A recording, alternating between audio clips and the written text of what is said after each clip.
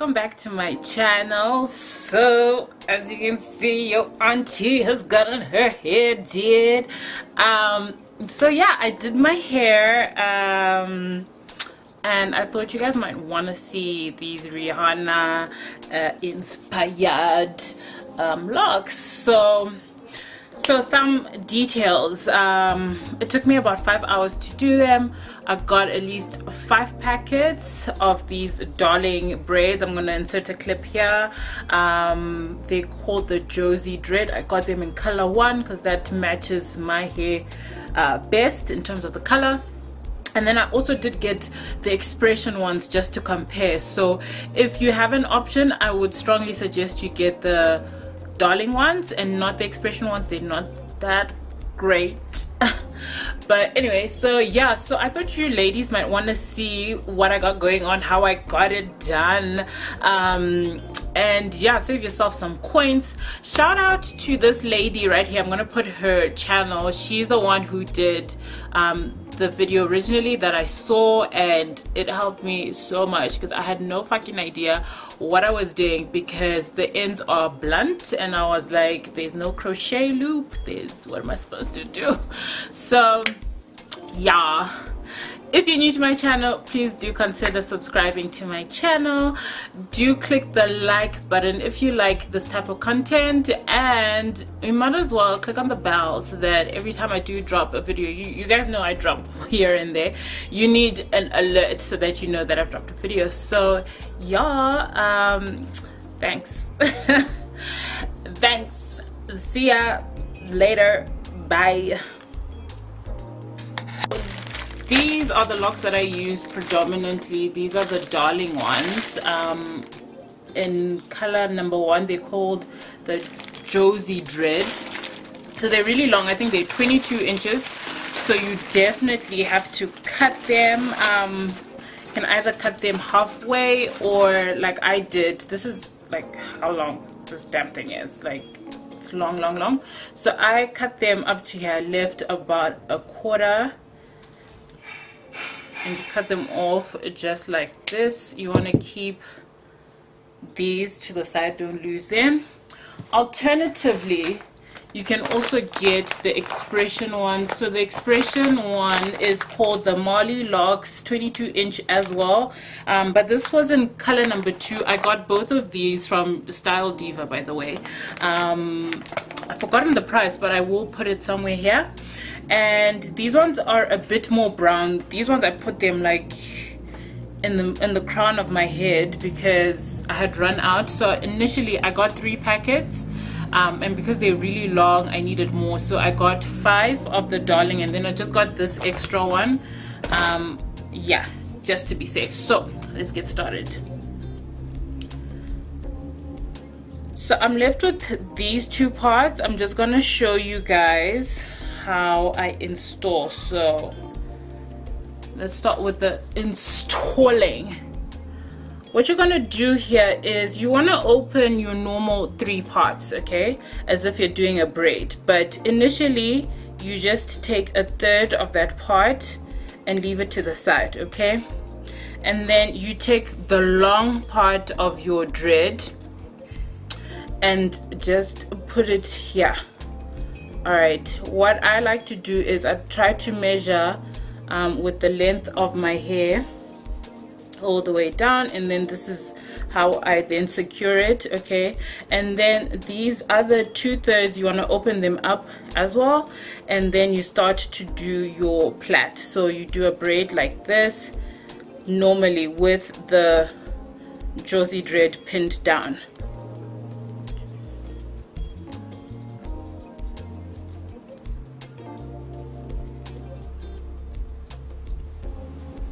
Try to also get even parts when you're doing your braid. If not, you can borrow from the other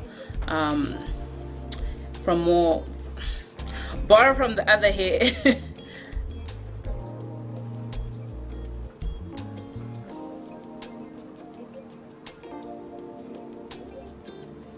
Okay, so this is the shorter end and this is the long end. So what you're going to do is you're going to take your braid which has secured this dread. You don't have to make this very tight because the twisting of the hair is also going to make it tight. So you want to pair your braid with the longer part of the Jozi dread together like this, okay? And then the shorter end, you want to unravel it, open it up, because you're going to use this to wrap both of those together.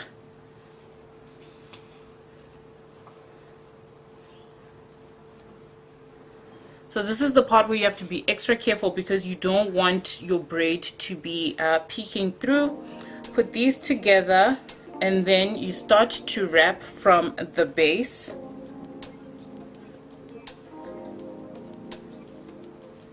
Try not to be too tight, just be taut and making sure that you've covered. You can just spread these out as well. Make sure you've covered the braid, your own hair, as well as the dread together. Okay, so this is step one pretty much.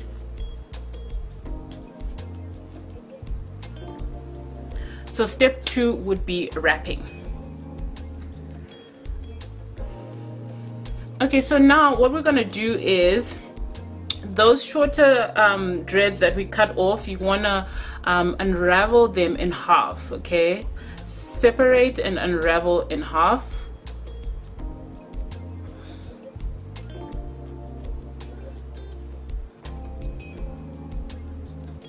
Okay.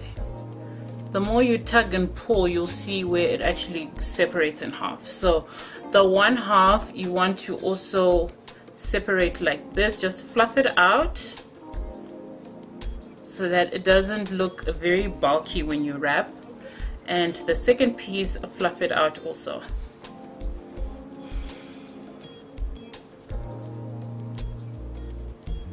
Okay, once you're done with that, you want to go back to your initial wrap here.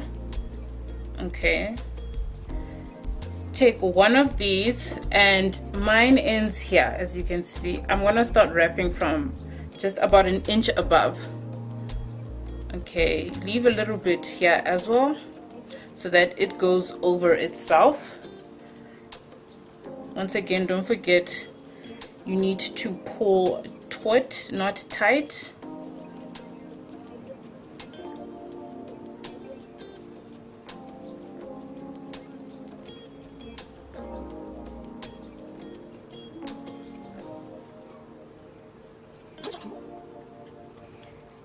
Also try to use your thumb to really lay over this hair that you're using to wrap so that it remains flat.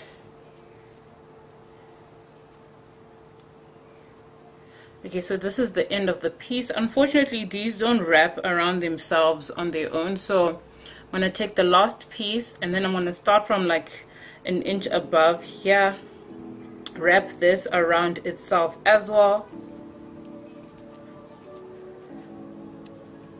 so that it doesn't unravel.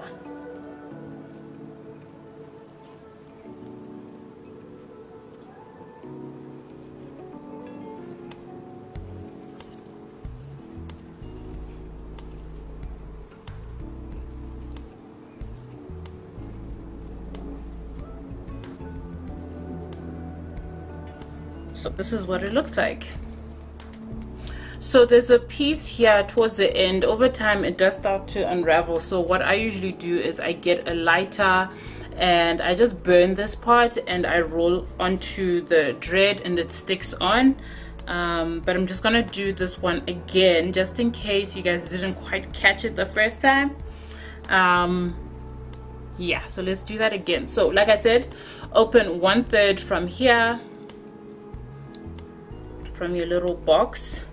Try to make sure that the parts are going to be equal in width so that you avoid having to borrow from the other side. Measure how much from the end of this to the root. Let it lay here onto your scalp, and then you open up these other two here so that you can start braiding. just try to use your fingers to make sure that that dread stays onto your scalp.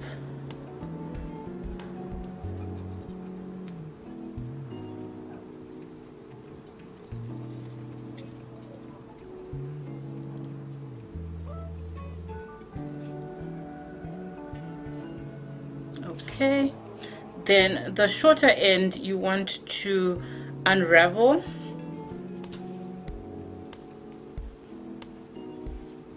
Just this side, and then put these two together and start wrapping. But usually what I also like to do is before I start to wrap, I unravel this shorter one in half, and then I continue to fluff it more. That way once I start wrapping the hair, I don't stop and then have to start to do this again. So it saves you a lot of time if you can do all of this beforehand.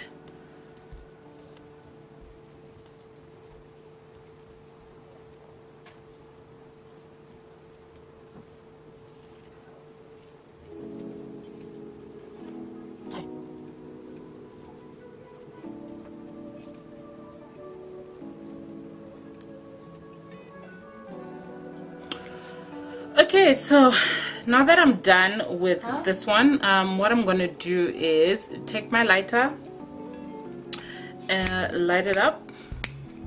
Hello. And then just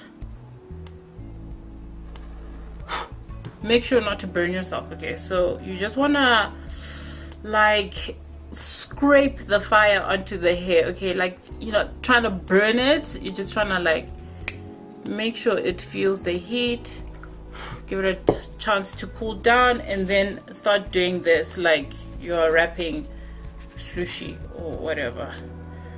That way it just stays intact here.